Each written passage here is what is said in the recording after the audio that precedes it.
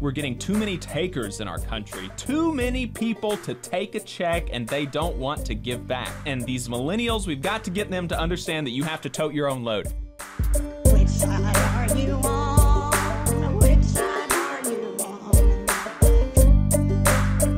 It's funny that that you mentioned having to work last night, you know, till almost midnight or something, because to hear Tommy Tuberville tell it, Alabamians just aren't working anymore. Nobody wants to work anymore, actually. So they say. So they say. So every time I show up at work, I'm like, wait, I thought no one was going to be here. I thought I was going to be the only one. All right, wait a second. Why am I even at work? I thought that I could just stay home and get this huge government check. Yeah.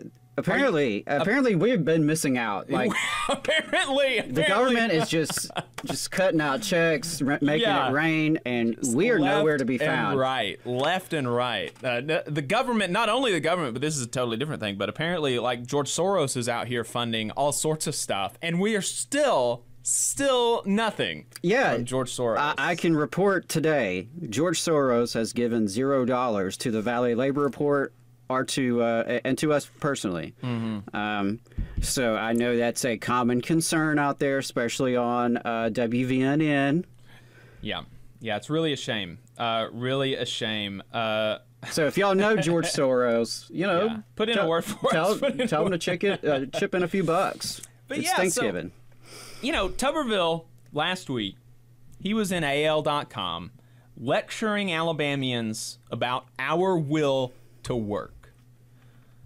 This is an elaboration that he made on some comments to the media a couple weeks earlier, and we responded to this at the time. He said, quote, "What's happening in our country right now, we're getting too many takers in our country. Too many people to take a check and they don't want to give back. They don't want to go to work. We've got Generation X and these millennials. We've got to get them to understand that you have to tote your own load." And just like like the last time, you weren't here actually, Adam, when we covered these comments first. But lest you reckon that he's got this weird axe to grind against Generation X, it was actually Generation Z, that teenagers, literally, like the kids of Generation X. the oldest Gen Z people are now what, 23, 24, and he's already wanting to lecture them about not working enough. And this is like the oldest Generation Z people are just getting out of college. Like most Generation Z people are still in high school. And Tommy Tuberville, he meant to scold them about not working while they're in high school, right? I mean, Hyundai is probably hiring. Right, yeah. Hyundai's probably hiring. You say Hyundai really weird, but yeah, they're probably hiring. They probably are, but I don't know, 18, 17, that's a little old for them. Yeah, it's a little old for Hyundai.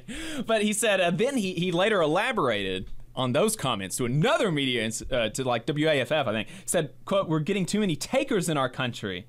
They'd rather take a government check," which like Adam and I said, we're not, I don't know how people are getting these apparently, but apparently a lot of people are. Apparently it's just out there. So those were just kind of one-off comments that he made to the media. And so last week he really dug in. He sat down, he put on his thinking cap, and he sat down at his desk and he penned an article, probably, the most concentration that he has spent on a single task in a long time. Or at least someone in his office. I was about to say, who are we kidding? He didn't write this, obviously. This was some like 17-year-old staffer that he has. The article is titled, "Big Government is Suffocating American Businesses." And you can probably guess the through line, right? The through line is that you greedy, no good, lazy Alabamians, you just ain't working enough, and you just ain't working hard enough, because the government is just giving you too much damn money. That's what he thinks about you, and that's what he thinks about us, and that's what he thinks about the people that elected him, right? That's what he thinks about the people from the state that he is representing, because he was specifically addressing this to Alabamians. That's what he thinks about us. And now, look, of course, this is a silly argument, especially now, because we're about a year after the last of the COVID support, which all of these people are pointing to. We're a year after all of that has expired. Right. And we'll get into that, and we'll lay that out, in more detail. But first, I just want to soak in the irony of somebody like Tuberville. Somebody like Tuberville lecturing Alabamians about hard work. Because we're not the ones that got millions with an S of public dollars to quit our jobs. That was Tommy Tuberville when he got $5 million to quit as the head coach of Auburn.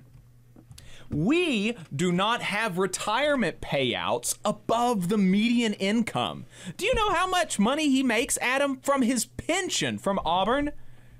I did not realize this until we did this article and you pointed that out. That's wild. He gets almost $70,000 a year from Auburn as a pension because he worked there for 10 years. $70,000 is like 1.5 times the median salary in the state of Alabama. Like, that's how much money, that is 50% more than the average Alabamian makes for working a full week of work, and he just gets it sitting on his ass. $70,000 a year. $70,000 a year for literally doing nothing, because this is his pension, and that's after he got $5 million to again do nothing. Right. To quit. And there are very, very few education employees in the state of Alabama who are making a retirement income anywhere close to that. Even probably most superintendents and principals.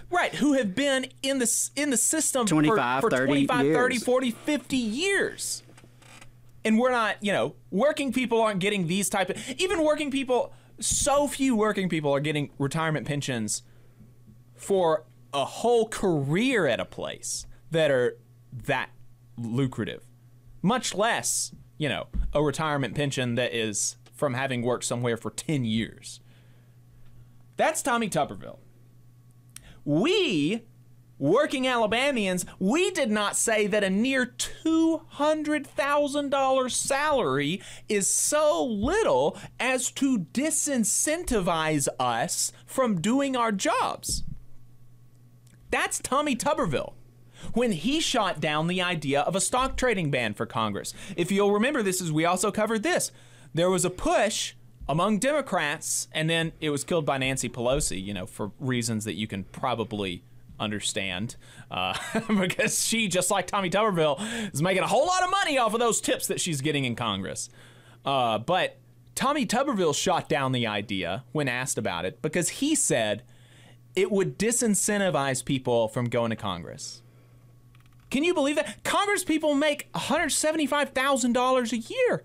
Which is better than the vast majority of Alabamians will ever make in a year. And now, of course, the argument is that, okay, they've got a, I don't have a problem necessarily with them making 175 or even 200,000 or even 225,000.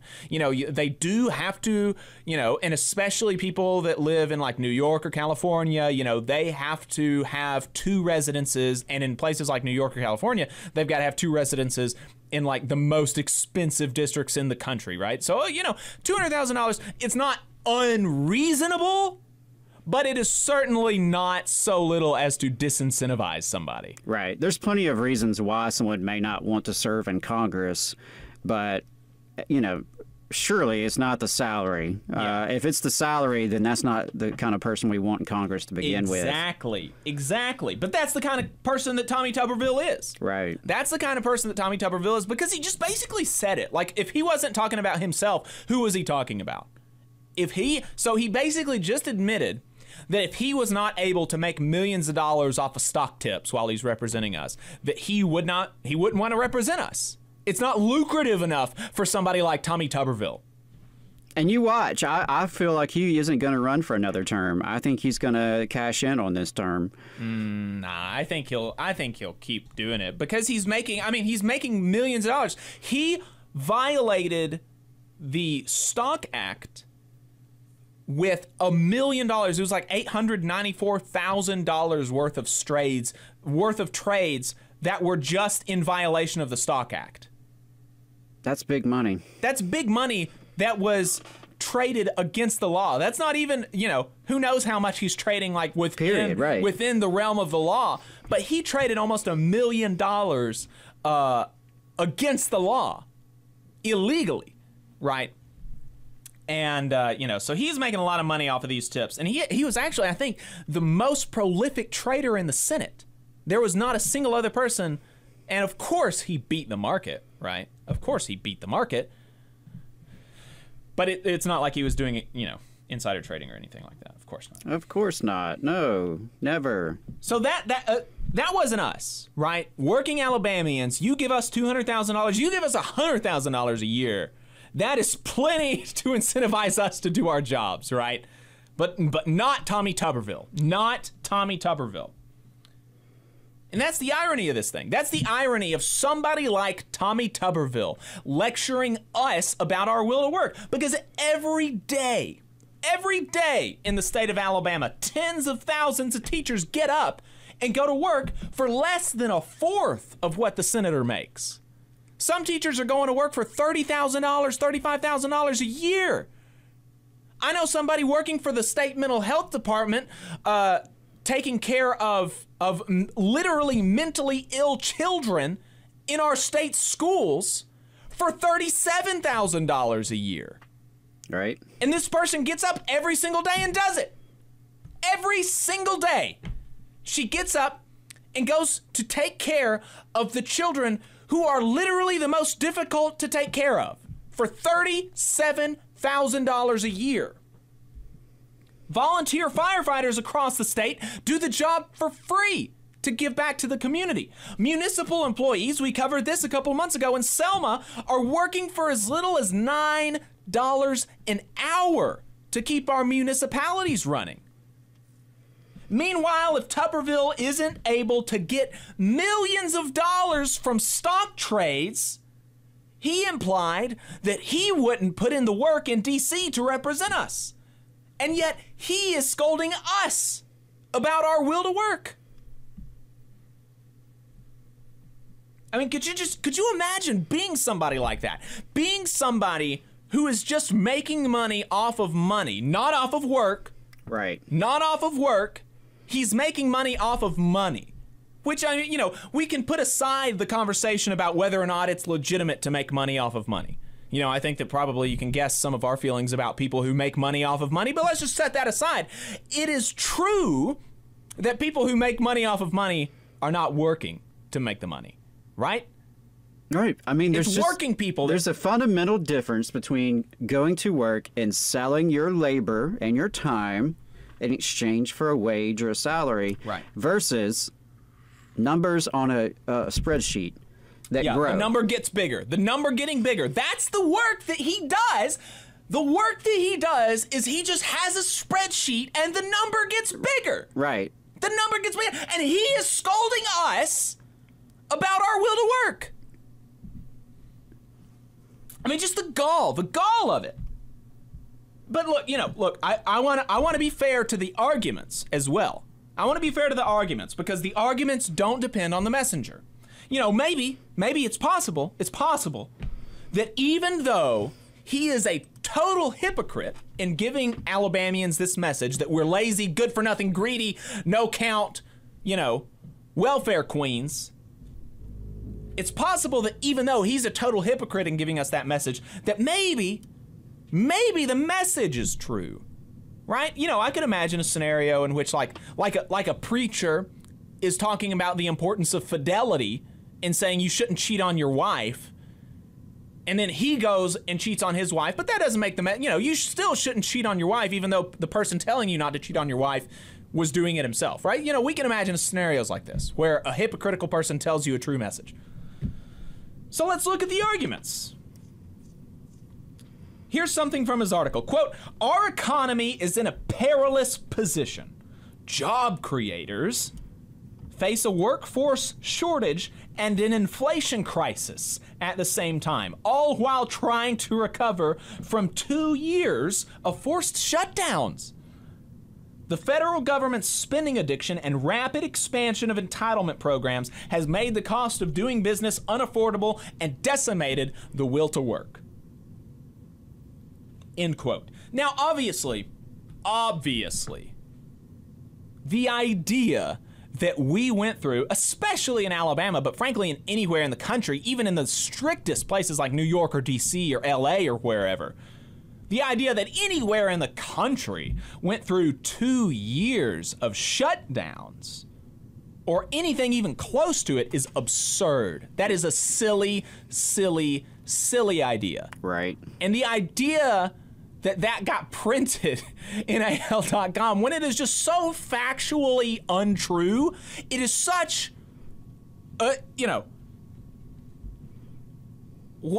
it's bizarre. It's bizarre that he was able to print that because it's just factually not true. And we mentioned this earlier, and we're going to dig into it now, the idea that public support for working people that expired over a year ago is the reason for today's quote-unquote labor shortage is just as absurd, right? Let's look at each of the programs. Working people got some amount of support from unemployment stimulus that ended in Alabama over a year and a half ago. A year and a half ago, in June of 21. A year and a half ago this ended. A couple of stimulus checks, the last of which was similarly given out a year and a half ago, and the expanded child tax credit, which ended nearly a year ago. Working people got some amount of support from those programs. Instead of this support fostering laziness, though, these policies kept us out of a recession. Or at least a worse recession than what we're currently experiencing. It's just impossible. It's impossible to argue that the economy would have been in better shape if millions of people who were out of work at the beginning of the pandemic got nothing. It's impossible. It's impossible to make that argument. You can't. It's a nonsensical argument. The stimulus checks gave working people some breathing room. And thanks to the expanded child tax credit, child poverty was cut in half. And folks weren't just frittering this stuff away, right? The most common reported uses of those child tax payments were for basic needs, including food, which was 65% of respondents, utilities and telecommunications, which was 40% of respondents, rent and mortgage, which was 39% of respondents, and clothing, which is 34% of respondents. And these people, which is the whole argument in this piece, right, is that working people stopped working because we got this support. But the evidence, in fact, shows the opposite. The St. Louis Federal Reserve found in their study of the child tax, the expanded child care tax credit, that, quote, the rates of parents reporting that they were unemployed because they had to care for children substantially decreased after the CTC began, from 26% to 19.9%. That means that of the 26% of parents who were unemployed because they had to take care of children, a full 20% of that group rejoined the workforce for whatever reason, presumably because they were able to pay for childcare, and that was enough for them to be able to go out and get a job. Right. I mean, because working parents have, all parents, but parents of working class background, we have to do the math, and we have to figure out, does it cost more to put my child in daycare than I'll actually bring home in wages? Right. That's a reality that millions of families have to face every day. Right. Additionally, from this article from the study from the Federal Reserve, the researchers found that families making $50,000 or less per year in income actually saw their self-employment rate increase by 2.9 percentage points following the CTC payments. They note that, quote, if this trend continues, which it did not, because politicians like Tommy Tuberville decided that working parents don't deserve this support. They note that, quote, if this trend continues, it could indicate that the CTC is encouraging low-income households to pursue self-employment to make ends meet. Entrepreneurship, innovation, right? And this is the stuff that we're supposed to want. Innovation, entrepreneurship, starting your own business. People were able to do this because of the breathing room that they were able to get. How many people took classes and took courses online and added certificates to their resume? I mean, yeah, right? People by and large did what... People got more skills. Right. They did the sorts of things folks advised them to do. Get more skills, explore new markets in the job market, broaden their resume. Folks were doing that. Yeah. And so It's funny how when you have like a little bit of breathing room Right. and you actually can afford to pay your bills from week to week and you're not on the edge of precarity and desperation, you can actually do some things that might constitute self-improvement. Yeah. But due to politicians' refusal to retain the expanded child tax credit, child poverty is now as high as it was before the pandemic. And on the unemployment stimulus, despite some governors, like our own Kay Ivey, cutting their citizens off from the much-needed support as quickly as possible back in June, before it ended for everybody, I think in September, is that when it was, or December? There hasn't been any evidence to suggest that ending that unemployment stimulus, that ending those policies more quickly led to a reduced unemployment rate in the states that took that tact. There's no evidence to suggest that states saw a further reduced unemployment rate from ending the unemployment stimulus early. And that's not me quoting from some lefty journal. Like we could find those. There are, lefty think tanks that put out that research and showed that. But that's not even just coming from them. This is coming from the Wall Street Journal. From an article in the Wall Street Journal, quote, states that ended enhanced federal unemployment benefits early have so far seen about the same job growth as states that continued offering the pandemic-related extra aid, according to a Wall Street Journal analysis and economists. According to the conservative, business-minded Wall Street Journal, this did not reduce unemployment. So certainly at the very least, after we've gone through all of that, at the very least, we should be able to say that the, quote, decimation of Alabamians', quote, will to work can simply not be attributed to these policies more than a year since they've expired. It's just impossible to believe that. It's impossible to believe that. But then, even just taking, okay, maybe that's not the cause of it, but maybe it's still the case that Alabamians just hate working and we're not working. Maybe that's the case. But no, that idea is ludicrous. The idea that our will to work is in jeopardy is ridiculous. In Alabama, the unemployment rate is lower than it was before the pandemic. The state's labor force participation rate is as high as it was before the pandemic. Similarly, get this, and I didn't realize that this was the case before I started researching for this article. We responded to this in AL.com, and you should find the article and you should share it as well. But I figured this out when we were working on this article. The working age labor force participation rate. The working age labor force participation rate, which is just the labor force participation rate of people between the ages of 25 and 54. What is the rate of people within that age bracket, which is working age, that are working? That labor force participation rate is as high as it's been in 20 years, when it hit its all-time high. It was like 20 years ago when it hit its all-time high. We are basically near the all-time high of working age people working in the United States of America. More working age people are working today than when Senator Tommy Tuberville was a young man.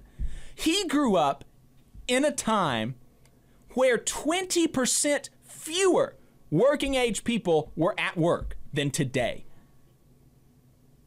And that's after a battered workforce was reduced by COVID deaths and disability. You know, I think that people really just forget that 1 million more people died. 1 million, more than a million.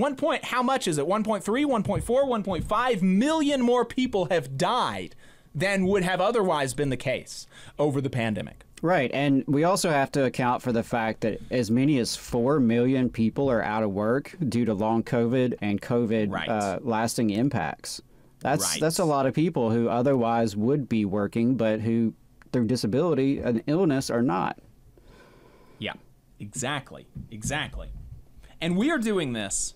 More of us are working. Many of us are working longer hours. We're doing this for less money. Real wages are falling right now because of inflation, but profits are way above inflation. Raises for CEOs are way above inflation. We've talked about this, about how at the paper mill down in South Alabama, where WestRock has locked their union employees out, the CEO there got a 300% raise.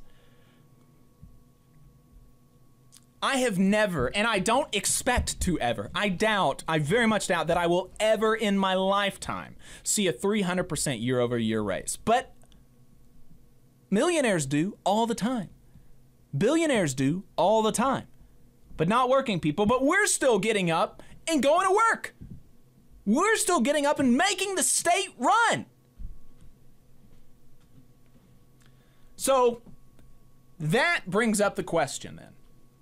If he is so obviously wrong as he is, and if he is so obviously wrong about every single point that he tried to make, from the reason that our will to work is decimated, from our will to work being decimated, from government handouts being detrimental to the unemployment rate, on every single one of these things, he is just wrong. He's just objectively, demonstrably wrong. If that's the case, then why is he writing articles lecturing us? Why is he writing articles scolding Alabamians, scolding working Alabamians, instead of writing op-eds, let's say, blasting Warrior Met for not giving coal miners who want to work a fair contract? Why isn't he blasting WestRock for locking out its union workforce that want to work and not giving them a fair contract? Why isn't he blasting Amazon and Starbucks for firing Alabamians who want to work for having opinions that they don't like? That opinion being that they want to unionize. If he wants able-bodied people who want to work to be able to work, then why is he trying to squeeze us? Why is he trying to put pressure on us to do more for less instead of telling our bosses to pay up? It's because, folks, he isn't on our side. He's on their side. And it's helpful for them. It's helpful for the people at the top if we're all tilted at windmills.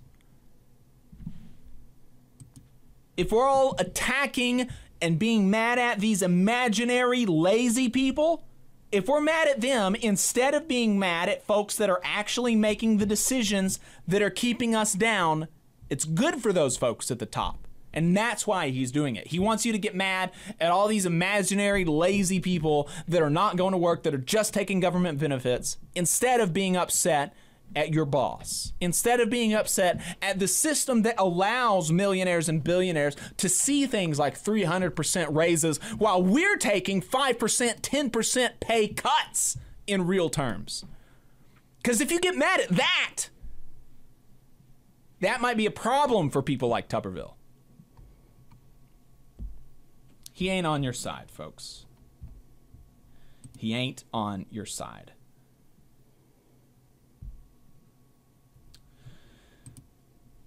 Adam, you got anything else to add to that, or you want to go to a break? No, I think we said it all in the editorial, but I do want to point people to that. Working people should reject lectures from millionaires, I believe, is the final title AL.com came up with. Yeah. And I'm grateful that AL.com did publish it. I think we noticed that we have about as many shares on our article as old Senator Tommy does on his original op-ed. Yeah. And that's with AL.com not promoting it at all. So not bad.